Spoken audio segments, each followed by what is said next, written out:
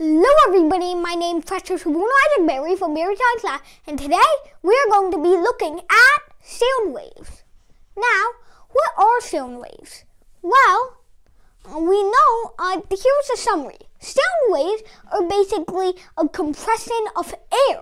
It's a mechanical wave in the category of being longitudinal, which means that the effect is parallel or is in the same direction as the disturbance that caused the effect. So, sound is basically the compression and expansion of air. Now, let's get on to how this works. There are many types of waves, so let's draw all types of waves.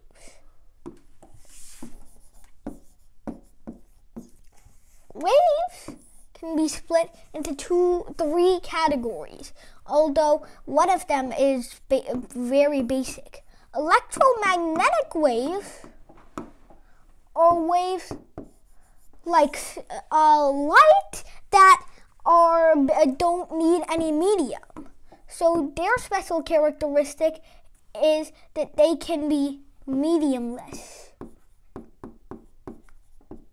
For example, light is an electromagnetic wave. You're seeing because of an electromagnetic wave. You can see in space because even though there are no, medium for the light to traverse through, it doesn't need a medium. So, now we know what. So now, a longitudinal wave, and then let's say we have a lighter here. That would be the trough, which is like expanding and then compression and expansion again. Not quite good, but I'd say fine. How is this a longitudinal wave? Well, wait, what? How is this a longitudinal wave? Well, because the disturbance is the hand moving sideways. And so, the hand moving sideways is in the parallel direction that the slinky makes these funky little shapes. So, now, sound waves work the same way. There's a little bit of stuff where there's a bunch of particles, and then there's a lot of stuff where there's a little particles, and then everything repeats. I'm not going to be able to draw that all again, so let's copy and paste that. And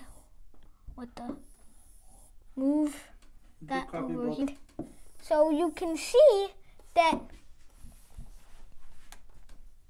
you have this kind of thing, and so let's draw a wave model based on it. The crest would be during the compression, the trough would be during the expansion, so on and so on. So here's a model of the wave based on this graph. Now sound waves are in everything. Phones have a little thing called a diaphragm, not to be confused with the diaphragm in the human body and an animal that makes a sound. And it's made of rigid plastic. And that rigid plastic vibrates to make a signal or sound when a special sound whenever a signal comes to it that something has happened. If it's a text message, a call, or a post from one of your favorite YouTubers, it will all lead to the vibration of the diaphragm. So, now you know what sound waves are, And thank you everybody for watching. Last time we did harmonics. Today we've done sound waves. And we will see you. You didn't write condensation, rarefaction. Oh yeah. Go ahead, write it down. Oh yeah. Okay. So there are some relatively unused terms for the compression and expansion. Compression is also called condensation, and expansion can also be called rarefaction. So, thank you everybody for watching. Today we've learned sound waves, and I'll see you next time. Oh yeah, by the way, I forgot to tell you that this video was sponsored by Brilliant.